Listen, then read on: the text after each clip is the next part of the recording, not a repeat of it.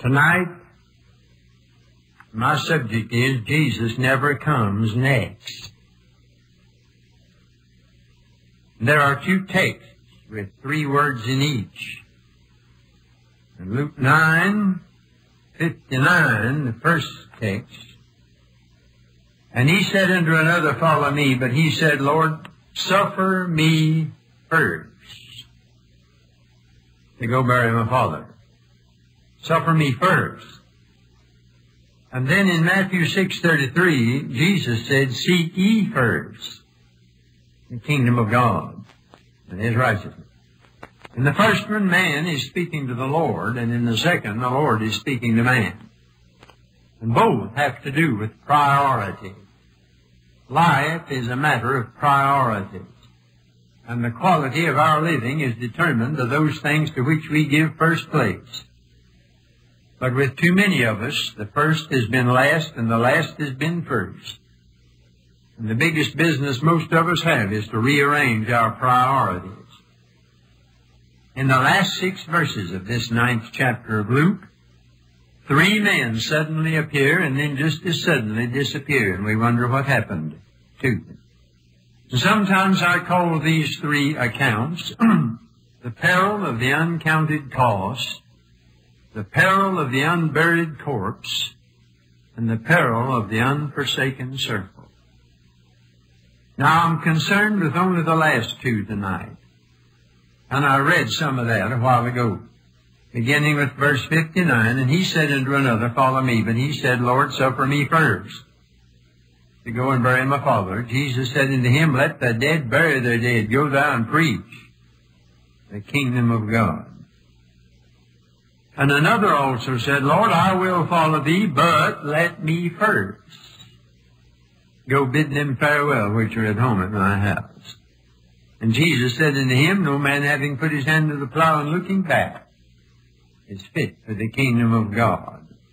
Now this sounds like a rather harsh reply that our Lord made to these 2 men. The first one said, Lord, my father is old. Daddy really wasn't dead yet. He wanted to go home and stay with his father till he did die and then bury him. My father's old and I must take care of him. You know, we have these responsibilities and bury him. I've got to do that first. And then you will be next. I'll take care of my responsibility to you next. And Jesus didn't approve of that because he said in one of the translations, puts it, Let the dead bury their own dead. You go and preach. I come first or not at all. I don't come next. I don't play second fiddle. And then the second, I will follow thee, but Wilbur Smith says that's one of the greatest texts in the New Testament. That's exactly where a lot of people are. I'll follow you, Lord, but let me first take care of something else. Jesus said, No man having put his hand to the plow and looking back is fit for the kingdom. The kingdom of God's no place for a man with his face pointed one way and speak the other. I'm not taking people to heaven backwards. If you go on with me, well, let's face forward. Over against that, you have Matthew 6:33, Seek ye first the kingdom of God and His righteousness, and all these things, all what things? Well, what we wear and what we eat and all the common concerns of life will not be subtracted, they'll be added. They have their place, but it's not first place. Now, there isn't anything wrong with taking care of your folks and burying them when they die. In fact, the business is 1 Timothy 5:8 says, if you don't do that, you're worse than an infidel. And there's a place for telling the folks goodbye. But Jesus Christ does not come last after all else has been set in order. He doesn't even come second. He demands more allegiance than any dictator who ever has lived. Caesar, Charlemagne, Napoleon, Hitler, no dictator ever demanded the absolute loyalty that Jesus demanded. But he has a right to. Love so amazing, so divine demands what? My soul, my life, my all. We sing it, and I get a little nervous about the easy way we sing some of these songs. We're usually unconscious when we sing. We'd come to, we'd never make it through the first verse, choke up before we got to the chorus. I get bothered about it. Savior more than life to me, and I'll hold everything. Is He? Now let's level tonight. Level with me on it. What do you mean? Is Jesus more than your life to you tonight? Jesus is all the world to me. Is He? Thou from hence my all shall be. Oh, happy day, you sing, happy bond that seals my vows. Now that's a marriage expression.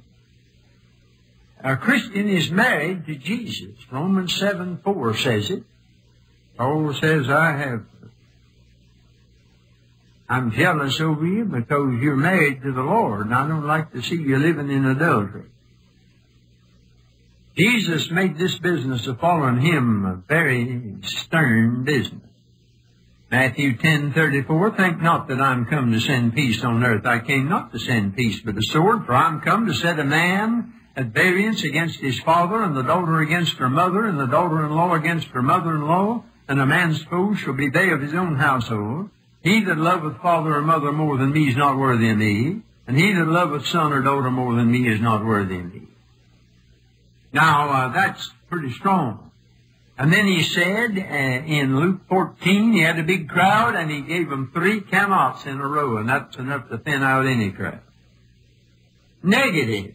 3 cannots, if any man come to me and hate not his father, mother, wife, children, brethren, sisters, yea, and his own life also, he cannot be my disciple.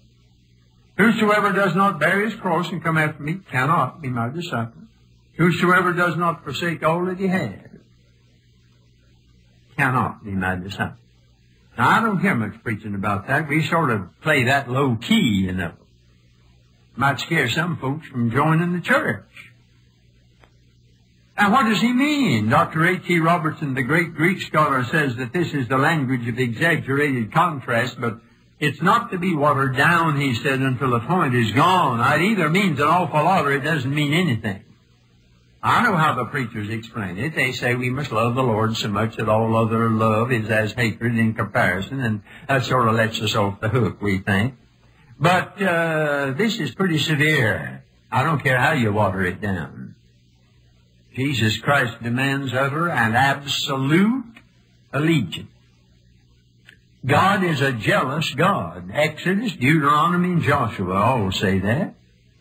In the 24th chapter of Joshua, he was saying farewell to the people, and he told them how good God had been to them, what He'd done for them, and then he said, now I don't know what you're going to do, but as for me and my house, we will serve the Lord. And everybody said we will too, and it sounded great, but Joshua threw cold water all over that dedication meeting. He said, you can't serve God. I know you. I've heard you say that before. You said it out in the wilderness, and the next thing I knew, you were dancing around a golden calf. You don't mean it. God is a jealous God, he said.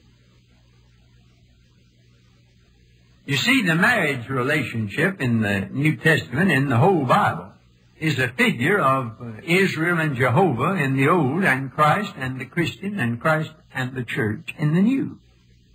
Jesus said, for this cause shall a man leave father and mother and cleave to his wife, and they twain shall be one flesh. At 1 Corinthians 11:3, I would have you know the head of every man is Christ, and the head of the woman's the man, and the head of Christ is God. I don't tell the women's lib that, but that's what it says. Wives, submit yourselves unto your own husbands as unto the Lord. For the husband is the head of the wife, even as Christ is the head of the church, and He's the Savior of the body. Therefore, as the church is subject unto Christ, so let the wives be to their own husbands in everything. Now, don't look at me like that. I didn't write it. But it says, husbands, love your wives, even as Christ also loved the church and gave Himself for it, that He might sanctify and cleanse it with the washing of water by the Word, that He might present it to Himself a glorious church, not having spot or wrinkle or any such thing, but that he should be holy and without blemish. So ought men to love their wives as their own bodies. He that loveth his wife loveth himself. For no man ever yet hated his own flesh, but nourisheth and cherisheth it, even as the Lord the church. We are members of his body, of his flesh, and his bones. For this cause shall a man leave father and mother, and be joined unto his wife, and they two shall be one flesh. This is a great mystery, he said, that I speak concerning Christ and the church. Nevertheless, let every one of you in particular so love his wife even as himself, and the wife see that she reverence her husband. And James wrote in James 4:4, Ye adulterers and adulteresses, know ye not that the friendship of the world is enmity with God? Whosoever therefore will be a friend of the world is the enemy of God. A worldly Christian is living in spiritual adultery, because you've broken your marriage vows to Jesus Christ. When some other man comes first, and the husband second, that's adultery. When some other woman comes first, and the wife comes next, or further down the list, that's adultery. And when anything else comes ahead of Jesus Christ, when this old world comes ahead of Jesus Christ, and it does with thousands of our church people, that's adultery. He's not just talking about physical adultery here.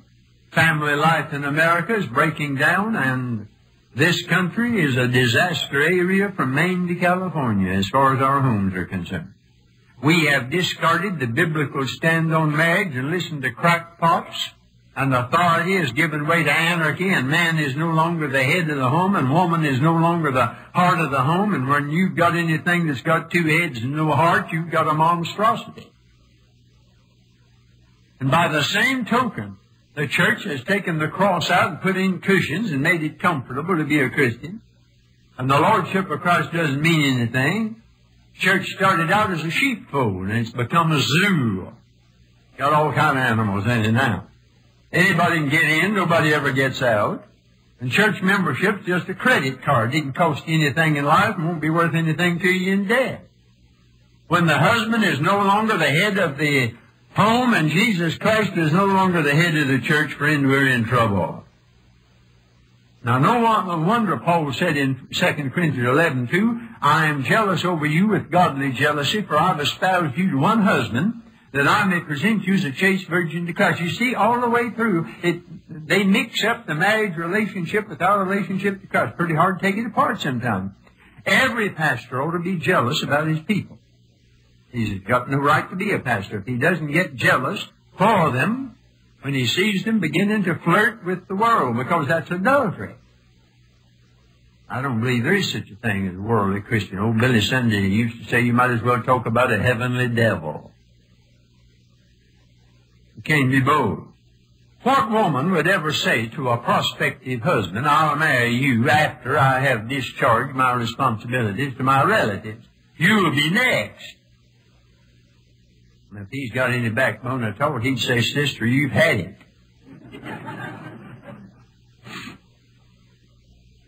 I know a man married to a woman who loves her mother more than she does him. Is that brother ever having a rough time with her? She's married to her mother. He's number two. When husband and wife start out together, each of them should be number one to each other. Above all other human relationships. That's why the marriage ceremony says, forsaking all others, will you cleave unto him or her only, as long as you both shall live. Now, it's not a matter of being the top man on the totem pole. That's not it at all. It's just that way, friend, whether you like it or not. God ordained that no husband or no wife should be number two, and he ordained Jesus Christ should not be number two. A lot of things worse than not being married, and one is to be next in the affections of the husband or the wife. And whether it applies to marrying a man or a woman or being married to Jesus Christ, the principle is the same.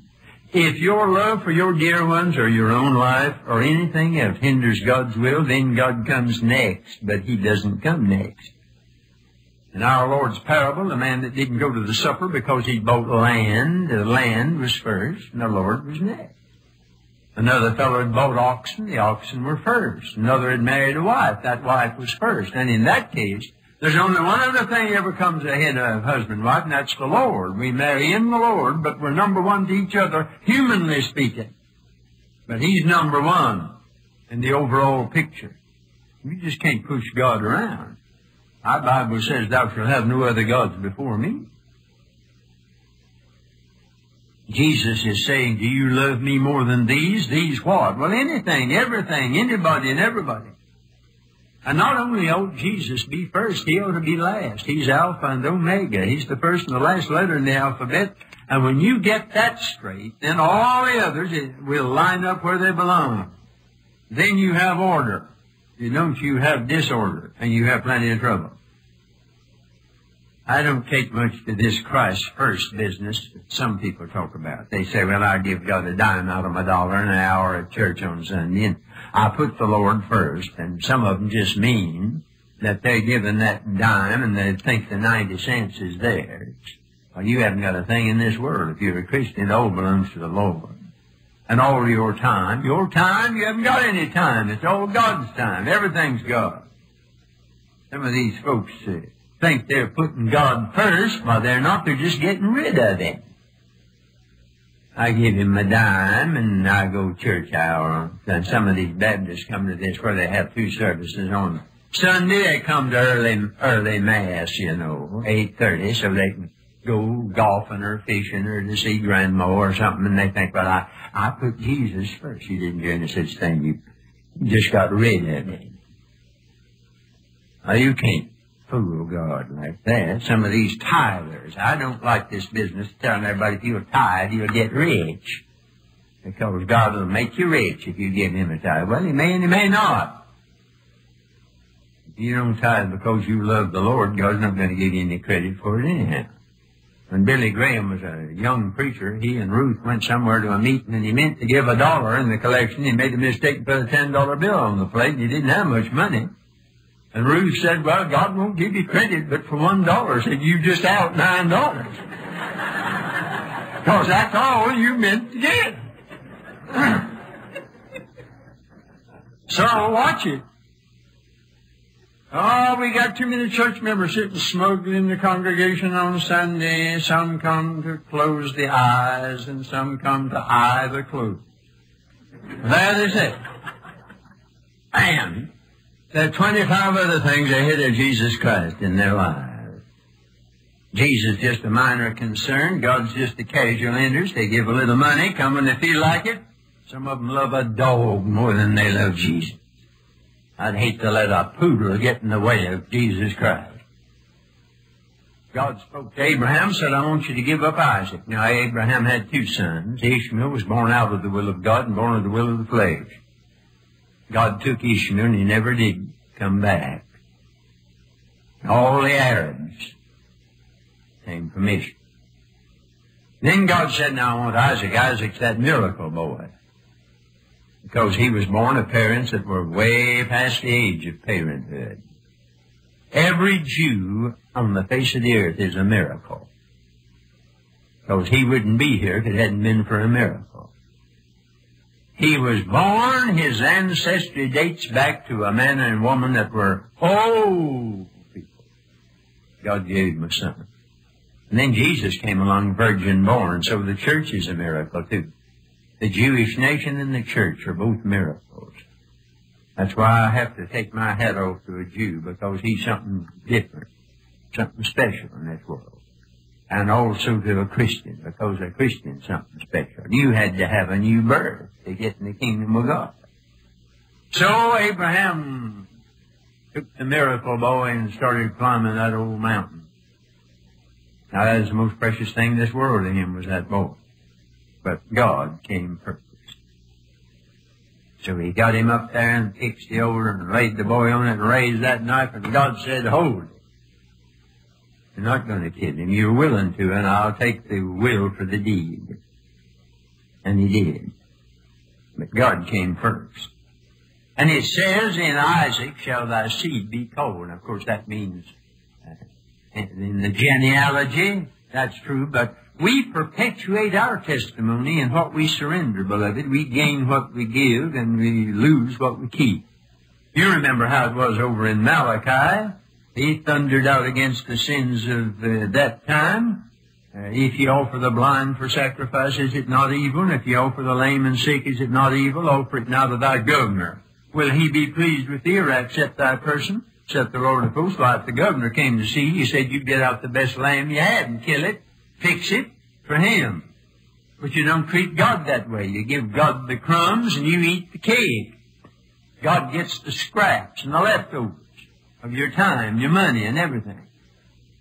I'd hate to think that God's lower on the list than golf or the boat or the club or the career. And then there was that rich farmer in Luke 12, and he was a smart farmer.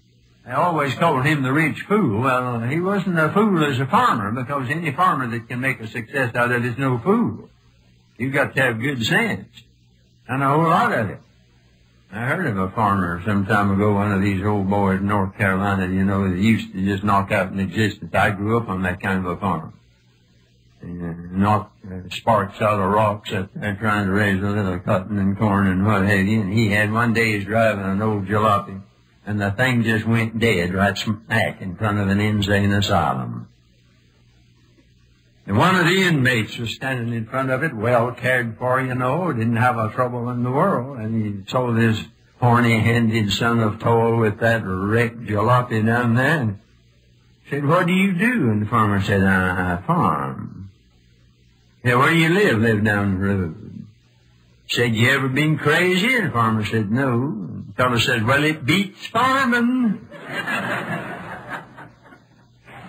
And I've thought that a good many times in the past.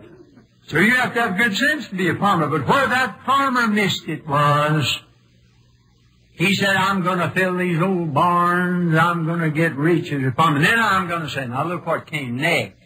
I'm going to say to my soul, take it easy. In the first place, that was the wrong thing to say. Don't you ever tell your soul to take it easy. Awake my soul, stretch every nerve and press with vigor on. Tell it that, but don't tell it take it easy. He said, thou hast goods laid up for many years. And God said, wait a minute, this night, thy soul, your calendar's wrong. You haven't got many years. This night, your soul will be told.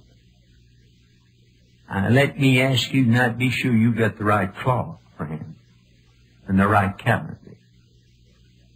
You haven't got the assurance of the minute. All this figuring, I'm going to do this and that. Say to my soul, no, you're not. God will say to your soul. We've got more idolatry in America than anywhere else on the face of the earth. I don't have idols in Africa. Anything like ours in number. The Bible says there are a lot of idols that Christians today have. The God of this world. You don't hear many sermons on worldliness anymore. We call it secularism.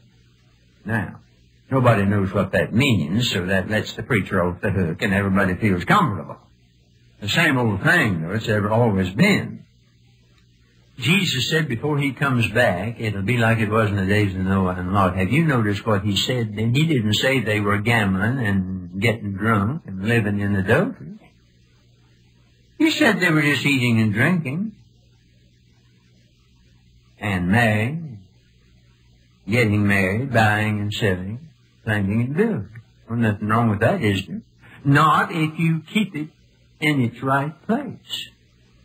But if it's all you live for, it becomes worldliness, something of this age. If a man just lives for any of those things, he's just as worldly as some young blade on the dance floor at 2 a.m. The Bible speaks of those, and old King James puts it bluntly, whose God is their belly, their lower nature. I've quit saying civilization's going to the dogs. I've quit that out of respect for dogs. Plenty of dogs today, plenty of people today doing things beneath the dignity of any dog. I heard of a hog that got hold of some liquor and got drunk, and after he sobered up, he called the other hogs together and said, if you'll excuse me for acting like a man, I never will do it again. Love of money. Do you know that money is more dangerous than liquor, more dangerous than sex, more dangerous than anything I can think of, because the love of it? You say, well, that's the love of it. Yes, but if you didn't have the money, you wouldn't have the love of it. Is the root of all. And then lovers of their own self. We used to have a silly little old song, I love me, I'm wild about myself. A lot of people wild about themselves. And then it says they feared the Lord and served their own God. Go to church on Sunday and sing, my Jesus, I love thee, but they don't. No other gods before me, the dearest idol I've known, whate'er that idol be, help me to tear it from its throne and worship only thee. Now, where are you tonight? Are you saying, Lord, I'll follow you, but are you saying, suffer me first, or are you listening to him when he says, seek me first? If you've got a problem, it's because your priorities are out of order. And he's not first and last. Therefore, other things are all out of line. He must be first, because he never comes next. But look at what you get. No man or woman would think in terms of sacrifice to get the one they love. No little country girl would hold on to her trinkets if she could marry a prince. And all for Jesus Christ. I get sometimes sort of embarrassed begging people to come down and take Jesus, like I had him standing there with his hat in his hand, begging to be accepted. I don't find anywhere in the Bible where it says to accept Christ. It says believe and trust and follow and a whole lot of other words. Big question is, will he accept you? Said he would. Him that cometh to me, I'll no wise cast out. I get awfully tired of begging a lot of stubborn people come down and say I'm ashamed of myself, while they ought to run down the aisle to let Jesus be everything. No mortal can with him compare among the sons of men. Fairer is he than all the fair who fill the heavenly throne. To him I owe my life and breath and all the joys I have. It makes me triumph over death and saves me from the grave. That's worth coming down the aisle for. That's worth giving everything you have for. He deserves to be the first and the last. Don't you say, I have to bury my father first. Say instead, I will not wait till I've said goodbye. I won't wait till I've built bigger barns. I won't wait for a more opportune time. I won't wait till I feel like it. He's worth it now. But it costs. And I'm not wearing myself out going up and down the country trying to get people to make a cheap little acceptance of Jesus Christ as Savior when they won't have him as Lord. You can't get to heaven by taking Christ as Savior if willfully you refuse to have him as Lord. Because it says, if thou shalt confess with thy mouth Jesus as Lord, you'll be saved.